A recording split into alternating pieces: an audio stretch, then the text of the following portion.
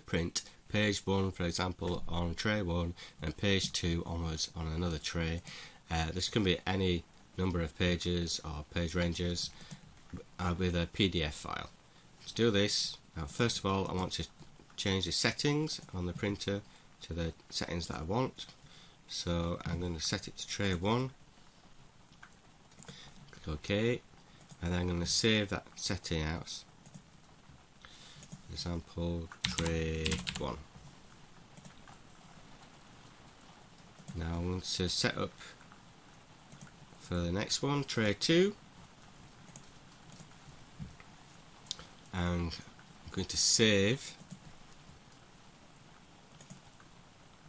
printing settings as tray 2. Now what I'm going to do, I'm going to insert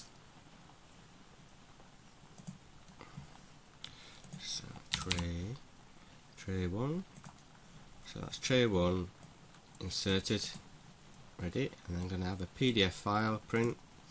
Now if I right mouse, I can set internal PDF printing options, page range, etc. I only want to do page 1 to 1, and then I want to add my other tray 2 file, and I want to drag and drop the PDF again. That's the same PDF, but I want to change the range on it to 2 to 9999, which is the end. This PDF is 12 pages, and that's it. It's all set up, ready to go. I can click print. What it does, that old one.